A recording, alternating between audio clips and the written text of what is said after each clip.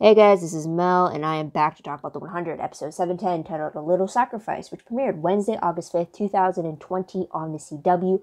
I'm recording roughly an hour after the episode has aired, so huge spoiler alert. If you haven't seen the episode already, please go do so first, and then come back and see what I have to say about the episode. And I gotta say, after 2 weeks of break, they came back strong. So let's get right into it, but not quite yet. Quick YouTube shout outs going out to Ann Doe for their comment on 708, which I saw just as my 709 video was rendering, so I couldn't do a shout out in that one, so I'm doing it now. Also, thank you to Elvis Ibrahimovic. Sorry if I said that wrong, for your comment in my previous video as well. And thanks to new subscribers, Fanbag McKenna and Gaft F. Lillards. I hope I said those two right. Deeply apologize. I'm assuming you guys are fans of the 100 since those are the only themed videos I've been posting lately. So thank you for subscribing. Hope you check out my other videos I do as well. So thanks for that. Also, before we really start into this episode, I just want to talk about the virtual panel that they gave for the 100 during the at-home version of the San Diego Comic-Con that happened within the 2-week little hiatus that we got. It was very brief because they still couldn't talk much since we do have the remaining of the final season left. But I will talk about what they did touch upon in regards to what we could see in the final episodes. But also, they did have a bunch of video messages from former cast members just saying their thanks for the show and just for the fandom itself. So the list is just a little bit up on screen right now if you want to see who made an appearance. But also, you can check out that Comic-Con video as well. They did mention, though, creator for Jason Rothenberg, the goal of Season 7 was to pretty much tie up any loose ends storyline-wise, and also to bring the ending of the series back to the moral of this story. So by the end of it, we should know what it was all meant to come towards. Since a lot of the times, the question is, what would they do when survival is on the line? It tends to be the common theme of it all. For Raven, we got confirmation that she now has an understanding about Clark now, especially with what happened with her in the reactor core in the beginning of the season. With Murphy, we see him be more of the reluctant leader or reluctant hero with his time in Sanctum. With Echo, we do confirmation more about it's Echo's journey of grieving over Bellamy, learning who meant everything to her, and then also just seeing who Echo is without someone to actually follow. Since she's always been the right-hand person of somebody, whether it was Queen Naya of the Ice Nation, or if it was King Rowan afterwards. So there's that, or following someone who had a lead, essentially. And then with Jordan, we get a little bit more in the panel about what's to happen. They say there's more things to explore with Jordan, especially with his time during the adjustment protocol with the whole Red Sun thing. And apparently he finds out something that completely contradicts the whole Bardo culture. In regards to that, they say that we find out the root of that culture, and possibly if this last war of humanity is not a war and it's potentially a lie, which is touched upon or at least hinted to in this episode. So with all that said, let's get right into this episode. I won't time it, but hopefully I don't go over. I will keep an eye on the clock this time, but let's get into it. So tidbit wise, timeline wise, essentially for Sanctum, it continues where we left off in 709, and that is with if we remember, Shahida just killed all the faithful, or attempted to kill all the faithful, as we found out that there were some still left alive from that. And then it is continuing where 708 left off for Bardo, and that is when Octavia, Echo, and Dioza unmask themselves as disciple warriors to Clark and the others. So there's that. Also, a correction. I know in my 709 video, I stated that I didn't know how long the training was meant to take place in the 3-month flashbacks of Bardo. I rewatched it again, and apparently it was the full 3 months was their training. So they did spend 12 weeks in training. So it really took up that whole time jump where we knew that Gabriel was part of the Cypher team.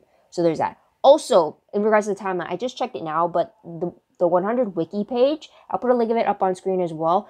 But when you type in timeline, they do a really good job of keeping the timeline, not only in this season, but in the series as a whole, where they have dates going back to long before the first apocalypse happened. It's pretty much, some stuff is dated to like what is considered our time right now. So that was pretty cool.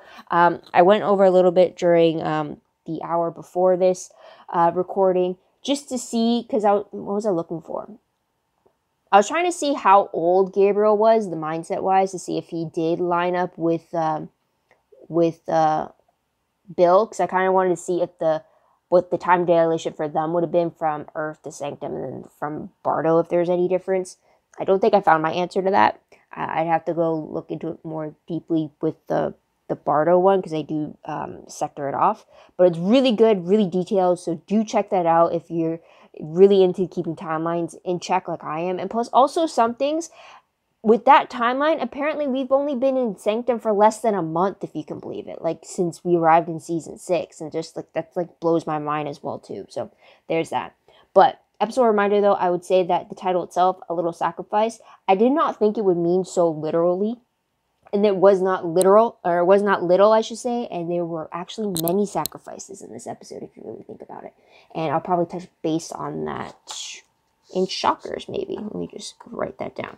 But episode objective, pretty much for Bardo, it's getting off the planet in an hour, and the second one is finding Shaheda and Sanctum, which we'll get right into for our storyline. So we'll talk about first about Sanctum, and then we'll talk about Bardo. So with Sanctum, since it takes off right after Shaheda just did this whole bloodbath with the faithful, now Wonkru is on the hunt for him, and he is trying to take back control and become the commander again, and having everybody kneel before him. So through all of this, we see him go in a single combat with Indra fight for the commander role. We get Maddie intervening with slicing his eye, and then in order to spare Maddie, Indra agrees to kneel to Shaheda, and she even signals to her faithful loyal followers to kneel with her, kind of thing. So we do see that. While all this is happening, Murphy and Amori try to figure out what Shaheda's game plan was in relation to the chess game that Murphy had to play against him, and he was saying that the faithful are still in danger from Shaheda, because he knows that anyone with vengeance would want to grow more powerful and rise up against him. So Murphy and Amori make the decision to help hide the faithful in the sealed reactor chamber to keep Shaheda away. I don't know how long that's going to hold them. In the end, Maddie ended up being there with them. I don't know how it will hold them, because he also has Nightblood, so it's not like he can't go in the chamber. But, like, yeah, we'll have to wait and see about that. Now, when we go back to Bardo, though, this is where we have one thing I love, and now that I'm taking my screenwriting course, it's very obvious when these things happen, is that Echo established a ticking time bomb in this episode by telling Hope that she has 1 hour to get everybody they know off the planet before she does something very horrible. And they eventually find out that Echo had stolen the bioweapon and planned to use it in Bardo's, I think it was, hydration system? It was in the water supply somehow that was supposed to become airborne, and pretty much crystallize all of Bardo, like what had happened to the original Bardoans, all in the name of vengeance for Bellamy. So eventually that doesn't happen. All our characters try to stop Echo. In the end, they do, but instead Hope takes the distraction and tries to do it for Echo instead. But in the end, that results in her own mother sacrificing herself to save everybody on Bardo, and it has Dioza crystallizing herself, as well as Anders, who was killed in the whole chaos by Hope slashing his throat. So that's 2 more sacrifices right there. And then meanwhile, while all this is happening, Jordan is in the anomaly room, and he thinks that the code that Bill has been obsessing over and that everybody's working towards was actually decoded wrong. He's thinking that instead of them just being symbols that they need the meanings for, he thinks they're written in a way similar to the Korean alphabet, I believe is what he was saying, how like these symbols could actually be their own alphabet, and deciphering what equals to, like, trying to match which symbols match the alphabet, he'd be able to translate it. And he's thinking, based off the message, because they're all saying that it's the last war, but he makes a point of saying that there's no reference to violence, there's no reference to all these negative associations with going to war in this decoded message. And him and Nyla think that, well, what if it's actually supposed to be a test? Like everything that's being mentioned is more of like being tested for something. So now them with Gabriel's help, they're going to try to decode this properly. Especially if it's only one person who's supposed to take this test as like to determine who's worthy or something, then they definitely don't want Bill Cadigan being the person to do that test. I think it's going to be Clark that's going to have to do it, which I think would be pretty cool. But there is that. So the last moments of the episode showed Hope grieving over her crystallizing mother.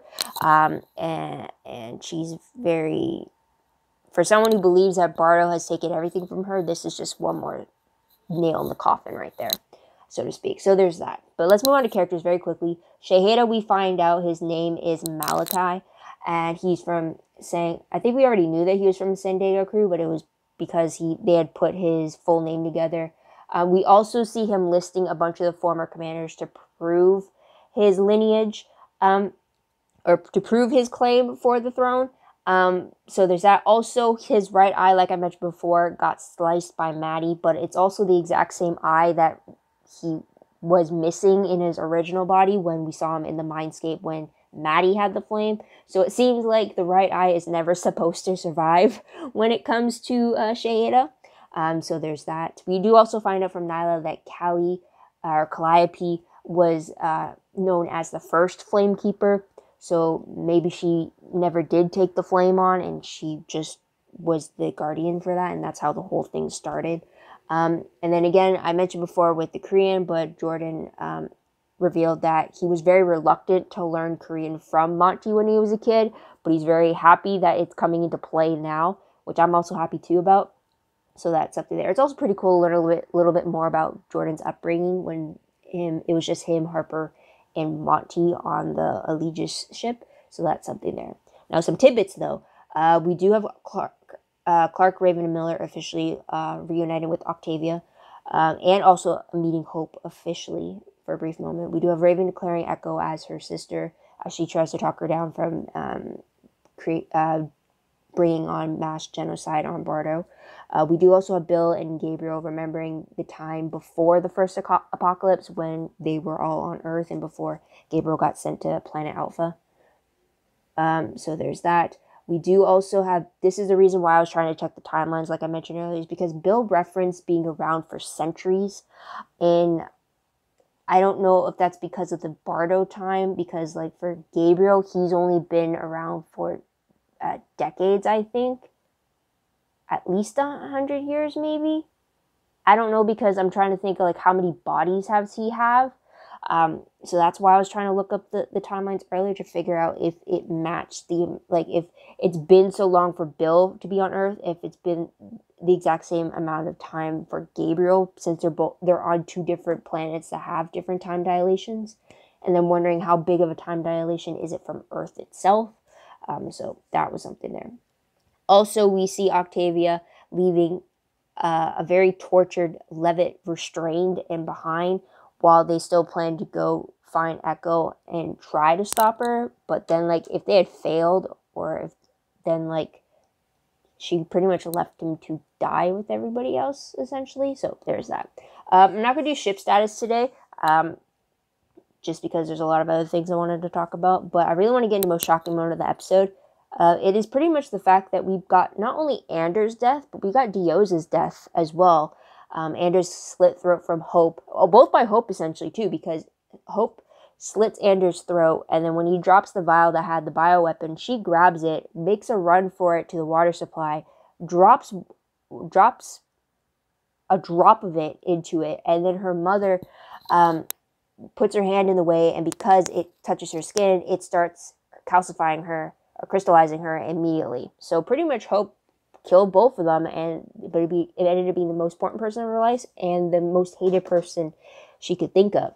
So it was just very shocking how very quickly that had happened. Like, I honestly wasn't expecting Anders to die, just because he's been the figurehead of the enemy. But I guess now that Bill is awake again, he kind of fills that spot, and he's probably the one that he either lives or dies in the finale. So to see Anders go was a surprise, and then just to see Diyoza and the way she did is just, I was not expecting that at all. And then it kind of ties in with more of the sacrifice in itself. If you go a little more deeper about it, Diyoza literally sacrificed herself to save Bardo and her daughter when it came to her being the cause of the whole genocide thing. But then it's a little bit of sacrifice when it came to the talk about Gabriel and Bill talking about the people of Bardo are living life without what makes them human, which is emotions and connections and love and stuff like that. So that's the sacrifice there as well. It's just a lot of little things. And then when you go to Sanctum, you could see it as sacrifice as well, when Indra pretty much sacrifices her freedom from Shaheda just to have Maddie's life be spared. So it's a bunch of stuff when you really think about it. So, but the biggest shock is definitely those two deaths for sure. Now the parallel, though, let's move on to that. The biggest parallel I could say is Echo wanting to kill Bardo, which really parallels what happened with Mount Weather in season 2, and how we got the genocide of the mountain people, the mountain men, and then Echo wanting to do the same for the people of Bardo. And you also, so you get Clark in that moment trying to talk Echo down from it, and then you also get Octavia kind of doing the same thing as well, because you've seen that she's grown from her time as Blood Reina in trying to impart her wisdom on there as well.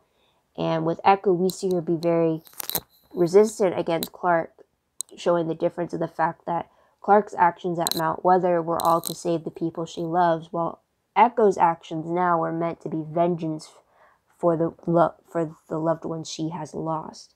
So it was very interesting to see how she tried to rationalize how they were not in the same situation. But it was a very huge, as long as they're in Bardo, I feel like, and they want to tear it down, I feel like it's always going to be a parallel with Mount Weather, in a way. So there's that. I mean, could you technically parallel it with the City of Lights as well, too? I mean, with how it's of a different mindset, trying to go for peace and trying to bring everybody into the fold, and then eventually they tore the place down, essentially. Yeah, I'm wondering. So that's something there. Moving on to top 3 favorite moments, I absolutely love when Clark was just feeding into the lie that she had the flame, and she was just pulling full authority over Bill, saying, well, here's the new deal. Here's this new deal. You're going to follow us, or I'm not going to help you, kind of thing. Love that attitude. It was just great to see Clark in that position once again. She kills it every time. And I really don't want to see when they find out that she doesn't have the flame, or that the flame is destroyed. So anyways, just love Clark just taking control and needing to be that voice for them to follow, kind of a thing. So there's that.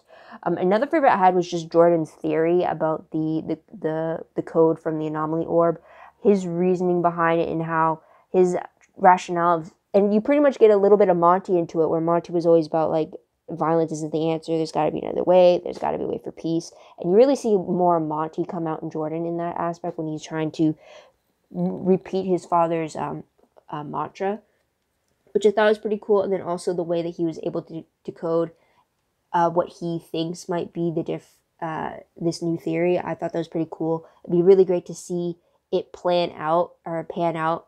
Also for him to just do it in so little time, where Bill and the others have been doing it for years upon years and they've gotten nowhere. So that would just be a good kick in the butt type of a moment. So that's up there. Another favorite I have, which probably should not be a favorite, but it was just shot so well, was the fight scene between Shaheda and Indra. I was so worried for Indra, because as much as I would want Indra to be kick-ass and to like defeat Shaheda, it's still too early for that to happen in the season. And with it being the final season, none of these characters are safe. There's no guarantee I'm going to see every character in the series finale. So it made sense more for me that this would be a chance for them to kill Indra off, as much as I hate for that option. But just the way it was shot, and she also had a new look as well too, if you see. Both of them technically had a new look, because Shaheda actually dressed like the Dark Commander.